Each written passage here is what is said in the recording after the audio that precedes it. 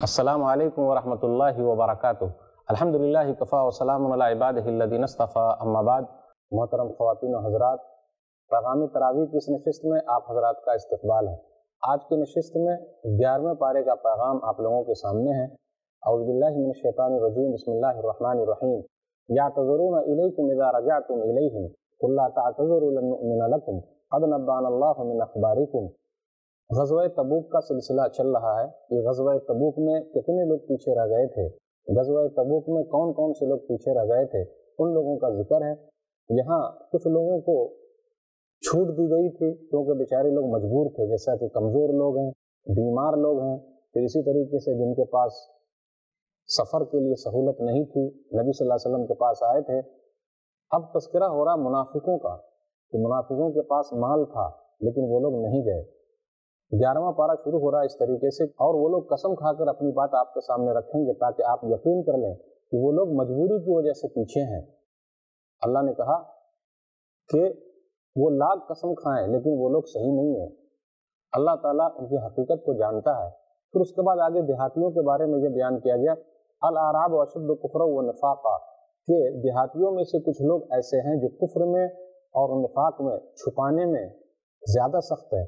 تو کچھ دیہاتی زیادہ سخت ہیں، اس لیے اور دیہاتیوں کے بارے میں آیا کہ ان میں سے کچھ لوگ نیک بھی ہیں اور اچھے بھی ہیں۔ آگے آئے تھے آیت نمبر 100، مہاجروں کی فضیلت، انصار کی فضیلت، صحابہ کرام کی فضیلت، تابعین کی فضیلت، تبع تابعین کی فضیلت اور ایمان والوں کی فضیلت بیان کی گئی ہے۔ والسابقون الاولون من المہاجرین والانصار والذین اتبعوهم باحسان رضی اللہ عنہم ورضوا عنہ، کہ اللہ تعالیٰ ان سے راضی ہے اور وہ لوگ اللہ سے راضی ہو گئے۔ تو یہ سب سے بڑا سرٹیفکیٹ ہے کہ صحابہ کرام سے اللہ راضی ہے اور وہ لوگ اللہ سے راضی ہو گئے۔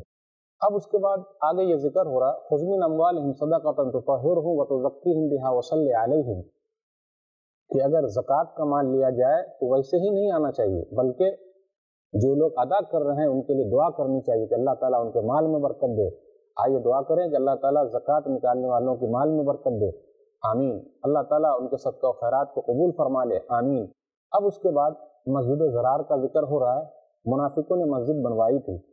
والذین اتخذوا مسجدا ضرارا وکفرا وتفریقا من المؤمنین وارصادا لمن حارب اللہ ورسولہ من قبل، ان لوگوں نے مسجد اس لیے بنائی، منافقوں نے، تاکہ مسلمانوں کو تکلیف پہنچائے، وہاں سے کفر پھیلے، مومنوں کے درمیان جو ہے تفریق ہو جائے، جدائی پیدا ہو جائے، وہ لوگ آپس میں لڑے۔ مسجد بنانے کا مقصد یہ بھی تھا کہ جو لوگ اللہ اور اس کے رسول کی نافرمانی کرتے ہیں ان کو ٹھہرنے کی جگہ مل جائے۔ اس کے بعد قبا والوں کی فضیلت بیان کی گئی، وہ لوگ تو ایسے ہیں کہ وہ پاکی اور صفائی کا خاص خیال رکھتے ہیں۔ اس کے بعد بیان کیا جا رہا ہے، ان اللہ اشتری من المؤمنین انفسهم واموالهم بان لهم الجنہ، اللہ تعالیٰ نے جنت کے بدلے مومنوں کی جانوں اور مالوں کو خرید لیا ہے۔ وہ لوگ اپنی جان لگاتے ہیں، اپنا مال لگاتے ہیں، تو اللہ تعالیٰ نے ان لوگوں کے لیے جنت رکھی ہے۔ دعا کریں کہ اللہ تعالیٰ ہم سب کو جنت میں داخل کر دے، آمین۔ اب اس کے بعد نیک لوگوں کا تذکرہ ہو رہا ہے، ان کی نشانی بیان کی جا رہی ہے۔ التائبون العابدون الحامدون السائحون الراکعون الساجدون الآمرون بالمعروف والناہون عن المنکر والحافظون لحدود اللہ، توبہ کرنے والے، عبادت کرنے والے، حمد بیان کرنے والے، روزہ رکھنے والے، بھلائی کا حکم دینے والے، برائیوں سے روکنے والے اور اللہ تعالیٰ کے حدود کی پابندی کرنے والے، آپ مومنوں کو خوشخبری سنا دیجیے۔ اس کے بعد آیت نمبر 113 114 پر غور کیجیے، ما كان للنبي والذين آمنوا ان يستغفروا للمشركين ولو كانوا اولي قربى من بعد ما تبين له انهم اصحاب الجحيم، نبی صلی اللہ علیہ وسلم کے لیے مناسب نہیں ہے کہ آپ استغفار کریں ان مشرکوں کے لیے جو آپ کے رشتہ دار ہی کیوں نہ ہو، جبکہ یہ بات واضح ہو چکی ہے کہ وہ لوگ جہنمی ہیں۔ اب آگے غور کیجیے آیت نمبر 117 118 119 پر، اس کے اندر یہ کہا گیا غزوہ تبوک کتنی پریشانی کا غزوہ تھا، اس کو غزوہ اسرا بھی کہا جاتا، تنگی والا غزوہ، پھل پکے ہوئے تھے، دور دراز کا سفر تھا، گرمی بہت زیادہ تھی، تو 3 لوگ ایسے تھے، 3 مسلمان ایسے تھے جو پیچھے رہ گئے جبکہ ان کے پاس کوئی مجبوری نہیں تھی۔ وعلى الصلاة الذين خلفوا حتى إذا ضاقت عليهم الأرض بما رحبت وضاقت عليهم أنفسهم وظنوا أن لا ملجأ من الله إلا إليه ثم تاب عليهم ليتوبوا إن الله هو التواب الرحيم۔ آیت نمبر 119، یا ایھا الذین آمنوا اتقوا اللہ وکونوا مع الصادقین، 3 صحابہ کرام ایسے تھے جو جنگ میں نہیں جا سکے، شریک نہیں ہو سکے، کعب بن مالک، ہلال بن امیہ، مرارہ بن نبی۔ جب نبی صلی اللہ علیہ وسلم غزوہ تبوک سے واپس آئے تو ان تینوں نے اپنی مجبوری رکھ دی، نبی صلی اللہ علیہ وسلم کے پاس کوئی عذر نہیں بیان کیا۔ صحیح بخاری کتاب المغازی کتاب نمبر 64 حدیث نمبر 4418، کعب بن مالک بیان کرتے ہیں کہ ہم لوگوں کا بائیکاٹ کر دیا گیا، 40 دن کے بعد یہ کہا گیا کہ بیوی سے بھی الگ ہو جاؤ۔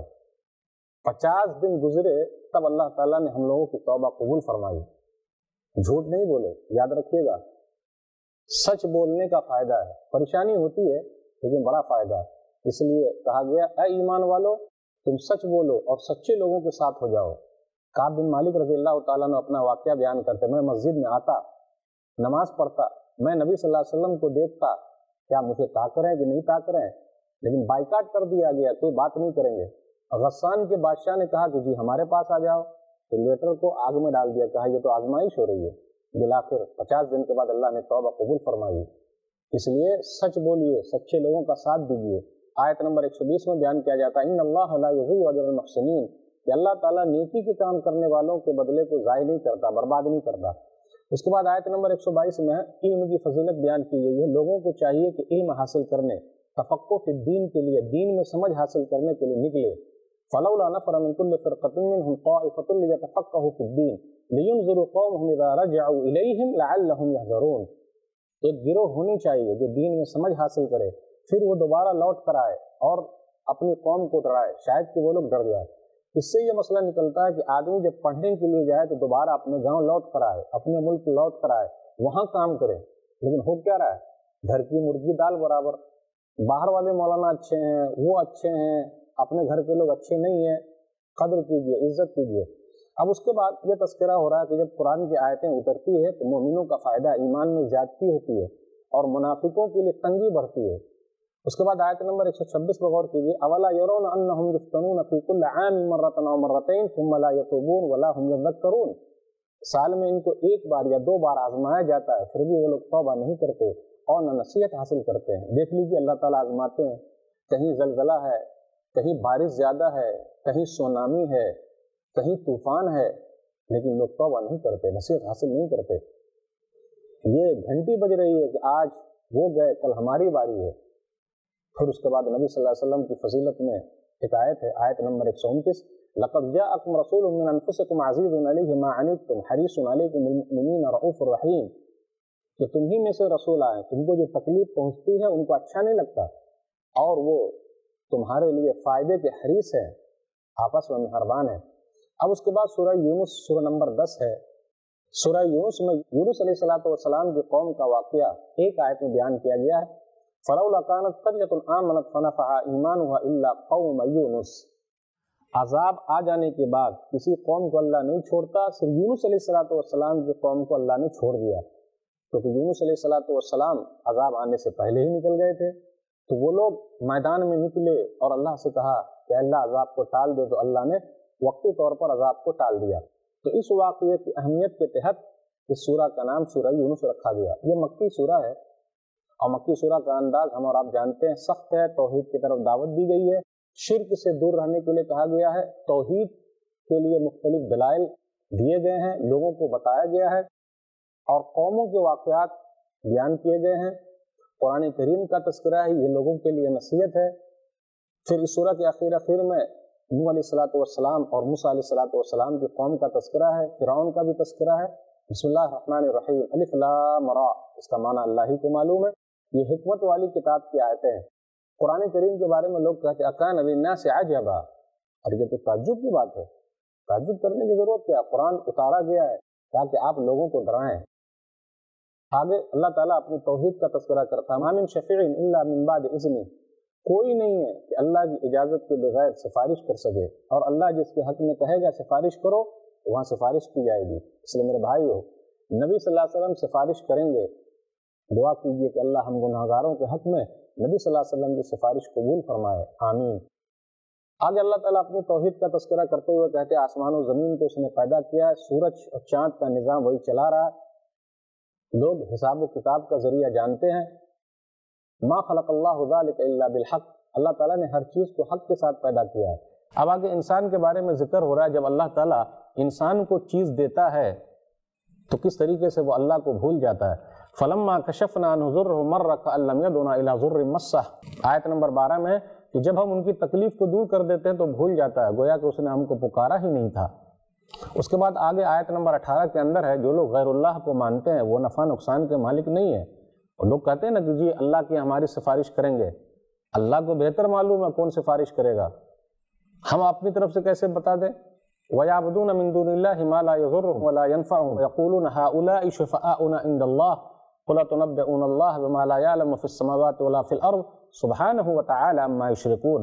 اللہ کے علاوہ جس کو لوگ پوج رہے ہیں وہ نفع نقصان کے مالک نہیں ہے، نہ فائدہ پہنچا سکتے نہ نقصان پہنچا سکتے۔ لوگ کہتے ہیں اللہ کے دربار میں یہ ہمارے سفارشی ہیں۔ آپ کہہ دیجئے تم لوگ اللہ کو بتاتے ہو کہ آسمان و زمین میں کون ہے جو سفارش کرے گا؟ کس کی طاقت ہے؟ جی نہیں، اللہ کی ذات پاک ہے جو وہ لوگ شریک ٹھہراتے ہیں۔ اس کے بعد آگے دنیاوی زندگی کی مثال دی گئی، حالت کیسی ہے؟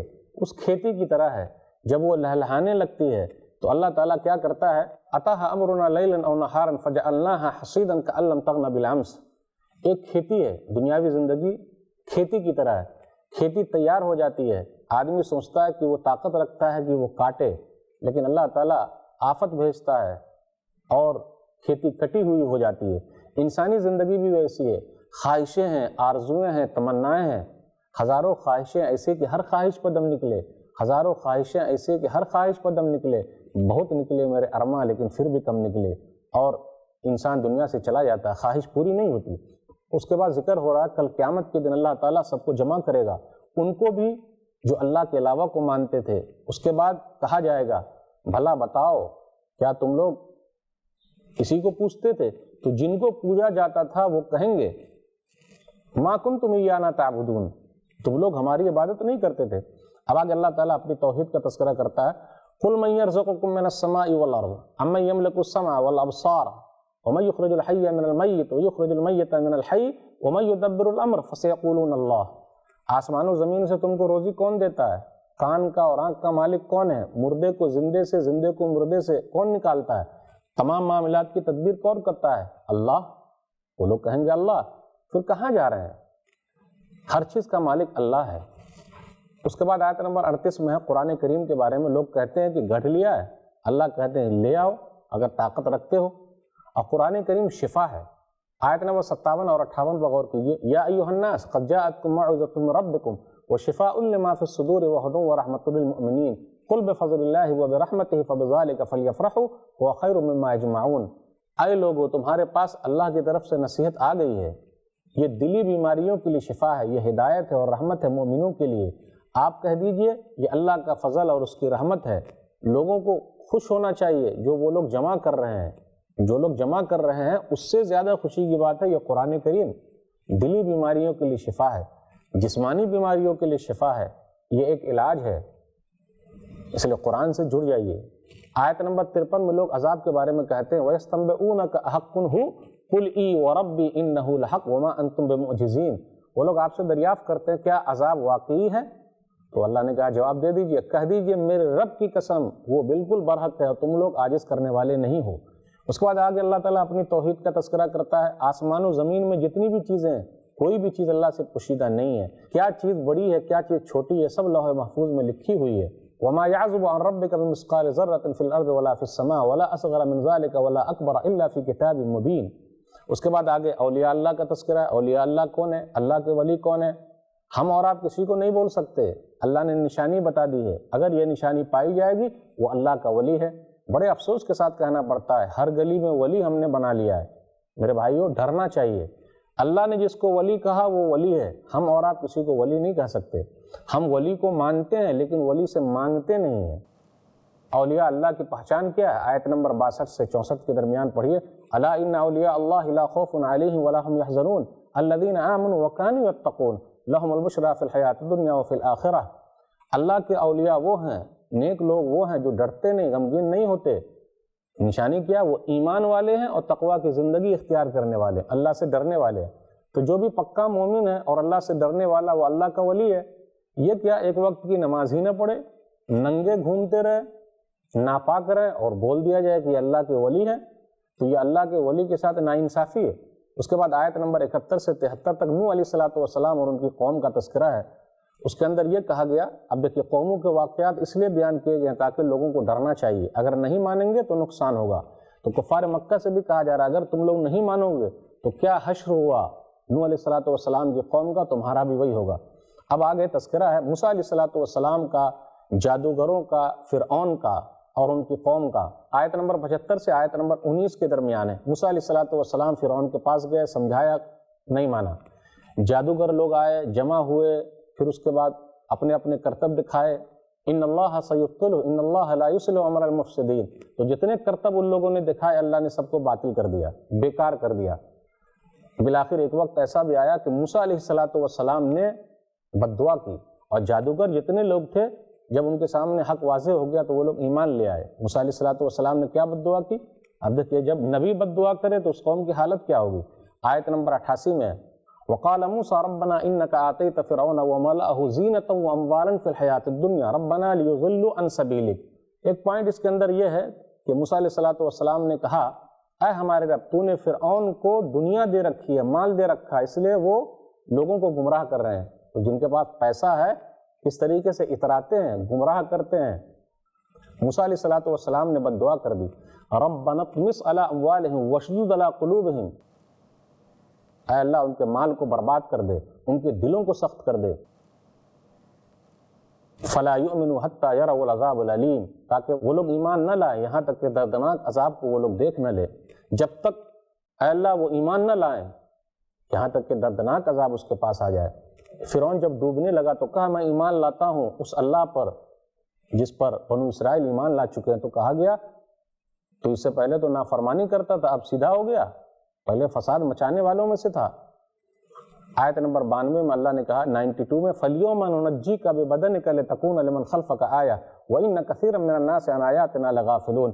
آج کے دن ہم تیرے بدن کو محفوظ رکھیں گے تاکہ بعد میں آنے والے لوگوں کے لیے نشانی ہو، ان میں سے اکثر لوگ غافل ہیں۔ ڈاکٹر مورس بکیل ایک عیسائی تھے، جب فرعون کی لاش 1899 میں مصر کے اندر سمندر کے کنارے ملی تو اس نے تحقیق کی۔ تحقیق کرنے کے بعد ڈاکٹر مورس بکیل نے عربی زبان سیکھی، 50 سال ان کی عمر تھی، عربی زبان سیکھی، قرآن کریم کو پڑھا، اور یہ آیت جب ان کے سامنے آئی تو کلمہ پڑھنے پر مجبور ہو گئے، لا الہ الا اللہ محمد رسول اللہ انہوں نے پڑھ لیا اور کہا میں نے جس کی تحقیق کی ہے وہ تو قرآن کریم میں 1300 سال پہلے سے موجود ہے۔ آج بھی فرعون کی لاش مصر کے اندر موجود ہے، جس کو شک ہو تو وہ دیکھ لے۔ اس لیے قرآن کریم وہ کتاب ہے جو آئندہ کے بارے میں بتانے والی ہے اور وہ چیز موجود ہے۔ اس کے بعد آیت نمبر 98 میں ہے فَلَوْلَا كَانَتْ قَرْيَةٌ آمَنَتْ فَنَفَعَهَا إِيمَانُهَا إِلَّا قَوْمَ يُونُسَ لَمَّا آمَنُوا كَشَفْنَا عَنْهُمْ عَذَابَ الْخِزْيِ فِي الْحَيَاةِ الدُّنْيَا وَمَتَّعْنَاهُمْ إِلَىٰ حِينٍ۔ یونس علیہ السلام نے اپنی قوم سے کہا کہ ابھی عذاب آنے والا ہے، قوم بات نہیں مانی۔ عذاب آنے سے پہلے وہ اپنے قوم کو چھوڑ کر چلے گئے۔ تو کیا ہوا؟ جب عذاب آیا تو ان لوگوں نے دعا کیا کہ اللہ عذاب کو ٹال دے، اللہ نے ٹال دیا۔ یونس علیہ السلام اگر عذاب آنے کے بعد جاتے تو اچھا تھا۔ تو ایک ایسا یونیک واقعہ یہ ہے اس کے اندر کہ عذاب آنے کے بعد کبھی عذاب ٹلتا نہیں، لیکن یونس علیہ السلام کی قوم کا عذاب ٹل گیا، اللہ نے ہٹا دیا۔ اس لیے اس واقعے کی اہمیت کے پیش نظر میرے حساب سے اس سورہ کا نام سورہ یونس ہے۔ اس کے بعد آگے ہے آیت نمبر 99 اور 100 میں وَلَوْ شَاءَ رَبُّكَ لَآمَنَ مَنْ فِي الْأَرْضِ كُلُّهُمْ جَمِيعًا أَفَأَنْتَ تُكْرِهُ النَّاسَ حَتَّى يَكُونُوا مُؤْمِنِينَ وَمَا كَانَ لِنَفْسٍ أَن تُؤْمِنَ إِلَّا بِإِذْنِ اللَّهِ وَيَجْعَلُ الرِّجْسَ عَلَى الَّذِينَ لَا يَعْقِلُونَ۔ اگر آپ کا رب چاہتا تو سب لوگ ایمان لے آتے۔ کیا آپ لوگوں کو مجبور کریں گے کہ وہ لوگ مسلمان ہو جائیں؟ کیا آپ لوگوں کو مجبور کریں گے کہ وہ لوگ مومن بن جائیں؟ تو اسلام کے اندر کوئی زور زبردستی نہیں ہے۔ اور آگے یہ کہا گیا کہ کوئی بھی ایمان نہیں لاتا جب تک اللہ نہ چاہے، اللہ کی اجازت کے بغیر کوئی بھی ایمان نہیں لا سکتا۔ تو اسلام زور زبردستی والا نہیں ہے، اللہ جس کے سینے کو چاہتا کھول دیتا ہے، جس کے سینے کو چاہتا بند کر دیتا ہے۔ اس لیے کچھ میڈیا والوں کا یہ الزام لگانا یا کچھ لوگوں کا یہ الزام لگانا کہ اسلام تلوار کے ذریعے پھیلا، غلط ہے یہ۔ اب آگے اللہ تعالیٰ اپنی توحید کا تذکرہ کرتے ہوئے کہتا آپ لوگوں سے کہیے کیا تم لوگ ہمارے دین کے بارے میں شک کرتے ہو، اسلام کے بارے میں شک کرتے ہو؟ تو تم عبادت کرو جس کی تم کر رہے ہو، میں عبادت کرتا ہوں اللہ کی، میں عبادت کروں گا۔ آگے اللہ تعالیٰ نے آیت نمبر 107 میں کہا وَيَمْسَسْكَ اللَّهُ بِضُرٍّ فَلَا كَاشِفَ لَهُ إِلَّا هُوَ وَيُرِدْكَ بِخَيْرٍ فَلَا رَادَّ لِفَضْلِهِ يُصِيبُ بِهِ مَن يَشَاءُ مِنْ عِبَادِهِ۔ اگر اللہ تعالیٰ کوئی تکلیف پہنچانا چاہے تو اللہ کے علاوہ کوئی ہے جو اس تکلیف کو دور کر دے، اور اگر اللہ تعالیٰ بھلائی دینا چاہے تو کوئی ہے جو اللہ تعالیٰ کے فضل کو روک لے۔ اللہ تعالیٰ جس کو چاہتا ہے اپنے بندوں میں سے فضل دے دیتا ہے، احسان کر دیتا ہے۔ اس کے بعد نبی صلی اللہ علیہ وسلم سے کہا جا رہا ہے آپ وحی کی اتباع کیجئے، آپ صبر کیجئے یہاں تک کہ اللہ کا فیصلہ آ جائے، وہ بہترین فیصلہ کرنے والا ہے۔ آپ لوگوں کے سامنے 11ویں پارے کا یہ کچھ پیغام تھا، کچھ باتیں تھیں، بس پیغام میں یہ سمجھیے تمام آیتیں شامل نہیں ہیں، کچھ چیزیں موٹی موٹی میرے حساب سے ہے وہ میں نے آپ لوگوں کے سامنے رکھی، یہ صرف اللہ تعالیٰ کی توفیق سے ہے۔ 11ویں پارے کے اندر سورہ ہود کی کچھ آیتیں ہیں، انشاءاللہ اس کا تذکرہ 12ویں پارے کے پیغام میں ہوگا۔ اللہ سے دعا ہے کہ اللہ تعالیٰ ہم لوگوں کو صابر و شاکر بنائے، کتاب و سنت پر چلنے والا بنائے، آمین۔ والسلام علیکم ورحمۃ اللہ وبرکاتہ۔